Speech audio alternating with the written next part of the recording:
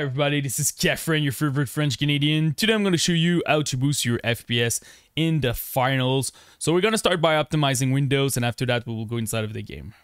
So now the best setting for Windows for gaming. So first of all, we're going to search for game mode in the search bar. Make sure that game mode is activated for the past year. It's pretty good. You're getting a decent performance, and you're going to make sure that all your resources are focused on the game that you're playing. For the Xbox game bar, I still recommend to deactivate this one, causing stuttering, crashing in some games. So I'm not a huge fan of the Xbox game bar. And for the capture, make sure that the background recording is at off, and also the recorded audio is at off. Another thing that I recommend, it's the hardware accelerated GPU scheduling. Make sure that you're searching for graphics setting. You will need an NVIDIA card, 1000 series or more recent. It will really help with bottlenecks. So if you have a 1050, 1050 Ti, 1060, even the 2060, you can expect a nice 2 to 5% boost. And also you can expect less stuttering when you're using that. So I really recommend to use that. Another thing that is really important, it's your driver. Make sure that you have the latest driver from AMD, NVIDIA, even Intel if you have an iGPU on your processor. So for an example here with AMD, you just click check for update and it's gonna show you if you have the latest one. You can do the same thing with NVIDIA. Another thing that I can recommend with the NVIDIA and AMD, they have an image scaling for the past a couple of months. From AMD, it's called Super Resolution, and for NVIDIA, it's NIS. I have dedicated video who's gonna show you how to use that and how to configure it. But to explain you quickly what it's about, so you need to enable this. So for example, I'm playing in 2K because my monitor is in 2K. I'm going inside of my game. I lower the resolution at 1080p, and the software will scale it back at 2K. And with this process, I can save 15-20% in my FPS. Also, you can do it if you have a 4K monitor and you want to do 1080p or 2K. You can expect a nice boost. The image quality will not be the same if you compare with native, but in some game it's working very well, and it's very tough to see the difference. So I recommend to use it if you're struggling with your FPS. So if you have an NVIDIA card, just go on your NVIDIA setting, go to Control Panel, open it, go to Manage 3D Setting, and just use pretty much the setting that I'm currently using. Honestly, they're pretty much default. So the first one that you need to change is your low latency mode. If you have this technology, make sure that it's at on. The other one is if you want to lock your FPS. For an example, you have a 170 Hz monitor and you want to stay in your G-Sync range, you just put your FPS here at something like 167, something like that. You want to be under 170 Hz to always stay in your G-Sync range. So if you want to do that, it will do that for all your game. It's a global setting over there. So I'm gonna unlock it, and this is pretty much it. If you have access to the change ECC state, I recommend to uncheck it. This will slow your VRAM, so you don't want to use that. For change resolution, make sure that you're playing native. So if you have a 2K monitor, go with 2K. If you have a 1080p monitor, go with 1080p. And super important, look at your refresh rate.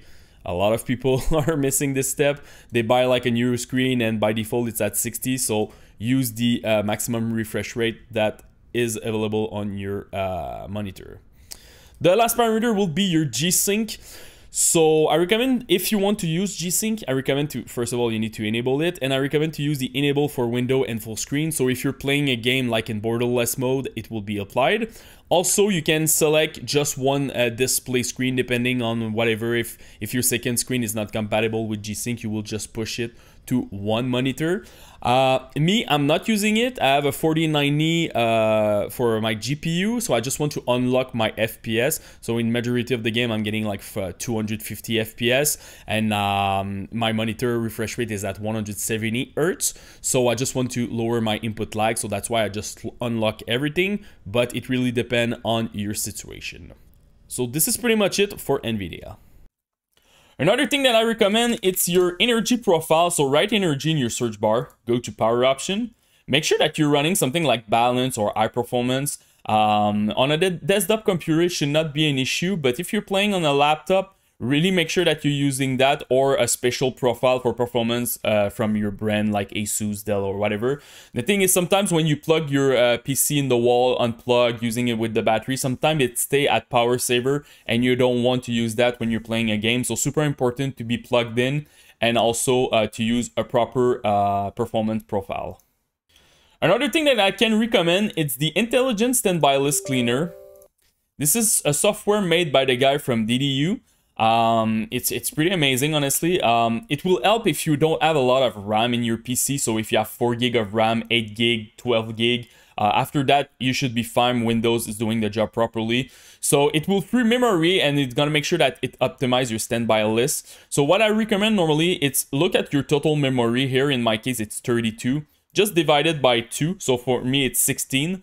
Just press start and it will run automatically. And you just lower the software like that. And you're going to make sure it's optimized. So it's a really good software. And also it helps a little bit with stuttering. So I really recommend to use that.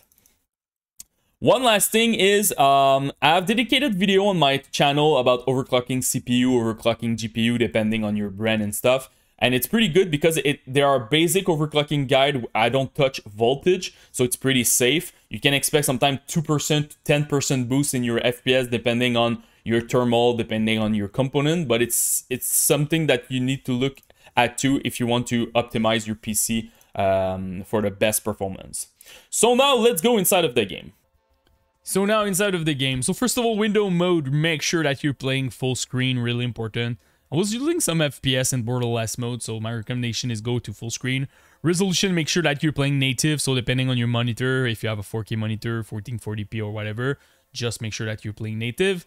If you have an RTX card 4000 series, you have the frame generation option. You can enable it if you want. Honestly, it's pretty amazing. You're getting like 35% FPS with the frame generation. I know some folks don't like this option in any game. You can deactivate it if you want. If you deactivate it, I recommend to deactivate also your VSync to remove your input lag.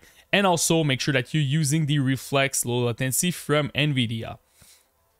After that, you have the scaling method. You have a lot of different options. If you're playing on a RTX card, I recommend to go with DLSS and quality. You can expect 15% boost in your FPS. If you just want pure quality, I recommend DLSS, DLLA. So this is pretty much like the best parameter if you don't struggle with your FPS.